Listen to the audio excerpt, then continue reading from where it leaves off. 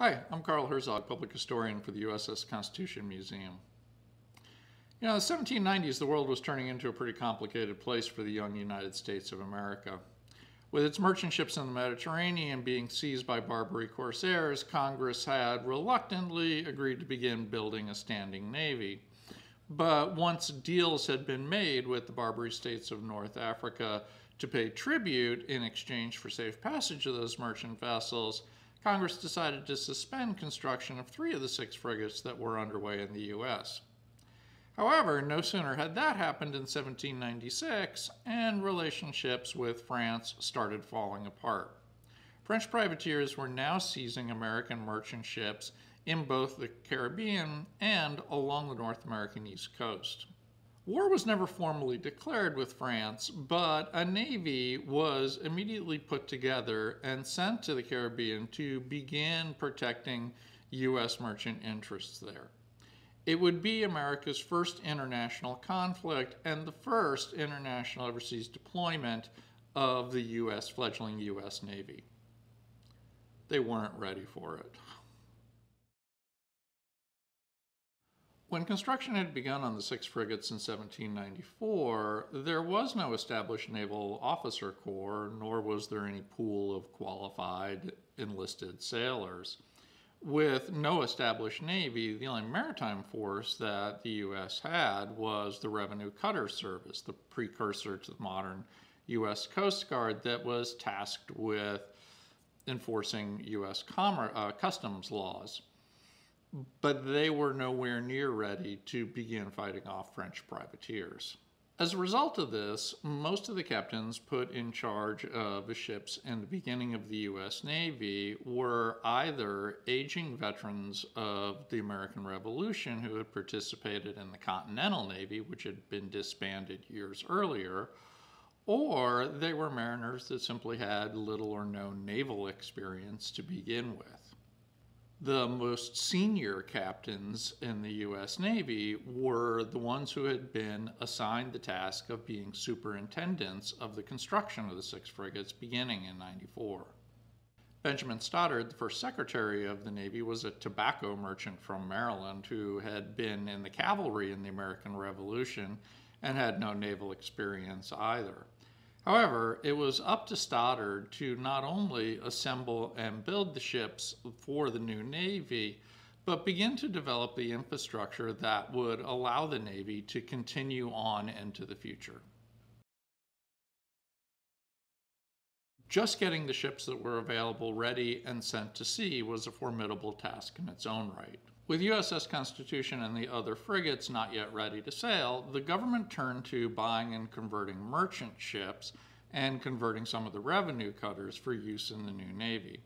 In total, 8 merchant ships ended up being purchased and converted and were ready to go by the spring of 1798. The merchant ships were not nimble sailors to begin with, and their performance was made far worse by the fact that their new captains were now overloading the decks with heavy guns and too many of them, far more than the ships were ever designed or able to take.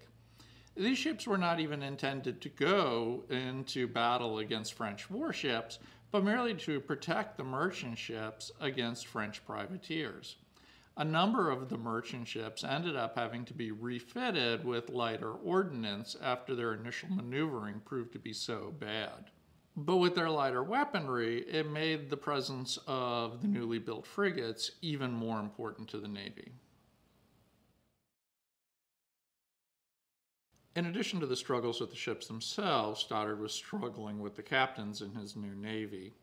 John Barry, who was the senior-most captain of them all, had argued that he didn't want to sail during the hurricane season, particularly in the Caribbean, and felt that the Navy should plan around that contingency. Stoddard had to inform Barry that the merchant trade operated year-round, and consequently the defense of that trade was going to operate year-round. Finding competent mariners to sail in the U.S. Navy was also proving to be an issue that was delaying the sailing of some ships. USS Constitution was stuck in Boston Harbor for several weeks while, at least according to its captain, Samuel Nicholson, he struggled to find enough Marines and crew to man the ship.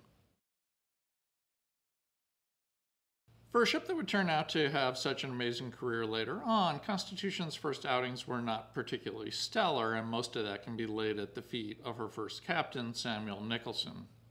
Nicholson had a horrible reputation as an officer, and his performance as captain on Constitution pretty much backed up that reputation. Nicholson managed to get Constitution underway from Boston Harbor for the first time in July of 1798. After patrolling the American coastline for quite a while, he encountered the first ship that he attempted to seize off of Hatteras in September of 1798. This ship was the 24-gun ship Niger. The Niger was flying a British banner when Constitution came up alongside and Nicholson's crew boarded the ship. Although Niger's captain at the time was a French royalist, there was in fact British cargo on board the ship and a number of both British and American passengers. Despite this, Nicholson managed to come to the conclusion that this was in fact a French privateer, and he seized the ship and brought it back to Norfolk, Virginia. Nicholson then kept Constitution at anchor in Chesapeake for more than a month while he waited for the prize court to adjudicate the settlement of the seizure of the Niger. However, as it was obvious to the court that this was in fact a British vessel and not a French privateer, not only was the ship forced to be returned to its owners, but an $11,000 fine was ordered by the courts to be paid to the owners of the ship. Needless to say, the government was furious with Nicholson, and their ire was made worse when it came to light that Nicholson, who would have been held responsible personally for that fine, didn't have the money to pay it.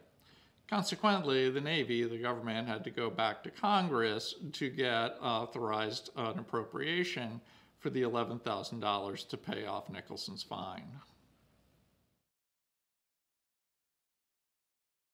After spending the late fall in Boston, again complaining that he couldn't get enough crew or that he had other reasons for not being able to get underway, Nicholson eventually set sail for the Caribbean for the winter of 1798 to 1799. In January of 1799, off the coast of Bermuda, Nicholson's second attempt at seizing another ship ended up in him making the wrong call again. Nicholson had sighted the sails of two separate ships, one a French privateer and the other a British ship that had been seized by that privateer. Nicholson made chase and the privateer fled, but he managed to track down the British ship. Despite the fact that it had been seized by the French privateer, Nicholson concluded that since it was a British ship, he could not in fact take it and was obligated to return it to the French prize crew on board, which he did, allowing them to then take it back to Guadeloupe.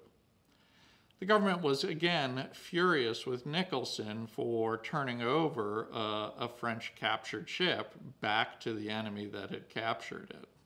It was a less than stellar performance to say the least, and as a result, Stoddard began looking for ways that he could keep Nicholson out of any real responsible duty or particularly important roles. Unfortunately, Nicholson's family connections made it impossible for Stoddard to just get rid of him, despite the calls from some in the government to do just that. And so in the spring of 1799, he assigned Nicholson to a shore duty serving as the superintendent of a new 74-gun ship of the line to be built in Boston. He pretty much suspected that Nicholson would decline the assignment and then depart the service, but Nicholson at the time was so broke he couldn't really afford to leave the Navy and instead took the position. After that ship was completed, Nicholson ended up staying on as the commandant of the Charlestown Navy Yard where that first ship was built and where USS Constitution is still docked today. Nicholson ended up spending the remainder of his life in that role, dying in 1811. Dealing with poor-performing ships as well as poor-performing captains was not making the logistics of deploying the new Navy any easier for Benjamin Stoddard. He realized that in order to truly defeat the French privateers, they weren't going to be able to just patrol the American coastline, but would have to take the war to the enemy in the Caribbean. This demanded the presence of the new frigates, and once they became available in the summer of 1798, Stoddard began organizing a plan to establish squadrons of American ships built around the frigates that would deploy at specific locations that were key to the merchant trade off the coast of Havana, off the coast of Cuba, Hispaniola, and the Leeward and Windward Islands. There, for the next 2 years, American Navy ships would begin not only seizing privateers, but protecting and convoying American merchant ships back and forth from the Caribbean islands to the American seaports.